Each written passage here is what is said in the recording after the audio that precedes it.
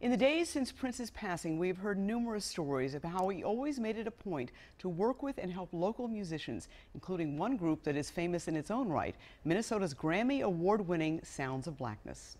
Purple rain, purple rain. A clip actually from the BBC, who was here covering the passing of Prince, and they went to a rehearsal for Sounds of Blackness, and they were singing Purple Rain. Joining us now is the musical director of Sounds of Blackness, Gary Hines. Gary, thank you so much for coming on. Thank you for having me on behalf of Sounds of Blackness, Esme. Absolutely. I want to ask you, and you knew Prince for 40 years. Yes. Going back to when he was a very young man. You were a very young man. I do have to ask you about these reports, suggesting that his health failings and perhaps even his death was connected to some kind of a drug overdose, an opiate overdose. We've talked about this before. You said this is a man who didn't do drugs, who was very healthy. Tell us about his lifestyle.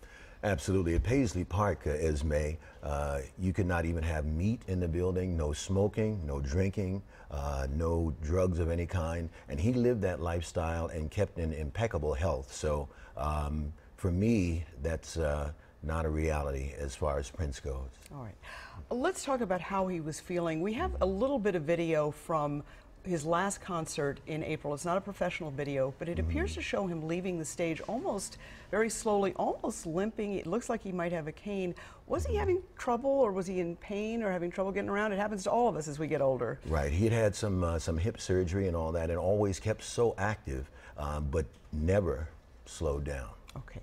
Let's talk about when you first met Prince, because he was in junior high, and he wasn't, you told me he was already famous, not just for his being a music prodigy, but for something else. Absolutely. A great basketball player. Standout not only at Bryant Junior High School in South Minneapolis, but Minneapolis Central, home of the Pioneers. He was very, very proud of that, being a standout on the varsity basketball team. Loved sports, basketball at the top of the list, loved the Vikings and purple, as we know. And tell us about him as a basketball player, because he was 5'2". He was tiny. What was he, just one of these little fast kids that got through places? Well, think of tiny Nate Archibald and the NBA. He just had the skills and the fundamentals were so strong, and he would challenge you, whether it was a game of horse, and you would think because you were taller than him that you would prevail.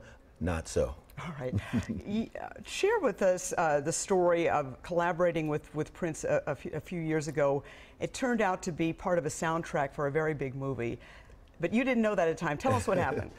Well, it was Halloween, and he had given me a call, and he and I talked frequently, and this time he said he wanted us to be a part of a really major project, but he couldn't give me all the details. So at the time, we didn't even know that we were working on the Batman soundtrack. He thought the session would go about an hour or two. Of course, we were there all night. But it was a joy and an honor. Sheila E. Also was at the desk in the recording studio, and it was a very creative and collaborative and just a joy-filled evening. And was that kind of typical of something that Prince would do? Say, hey, this is a big project, but wouldn't let you know? No, he usually would let you know. I think at the time that his involvement with the soundtrack and everything, the details about the movie were so secret until they wanted to go ahead and let the public know. But he let us know shortly thereafter. Okay, and that must have been a pretty good feeling for you guys. It was. We were very excited. All right, tell us about his style of collaboration. It doesn't sound like this was a 9-to-5 guy. Tell us about, when you'd get the calls or when you would work with him, and how long sessions lasted, that kind of thing. Prince was a 24/7 guy, and sometimes go 2-3 days between performing, rehearsing, recording, composing, just nonstop, just that energy and vitality. He always had clear ideas about what he wanted to do, Esme, but was also open to collaboration, and often would solicit ideas and ask for input in the creative process. All right, and you mentioned about when those phone calls would come. When would Prince give you a shout out, Gary?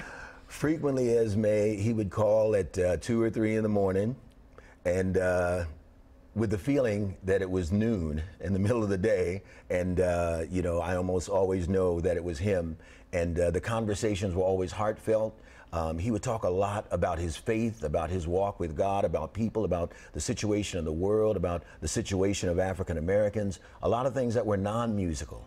All right. Well, listen, Gary Hines, it is a pleasure. We have a link to your new single on our website. It's called Royalty. And your group is so fabulous. And Thank obviously, you. my condolences, because I know you've lost a friend. Yes, absolutely. And we're dedicating Royalty to him because he is royalty. All right, absolutely. Gary Hines, thank you so much. Thank you, Esme. All right.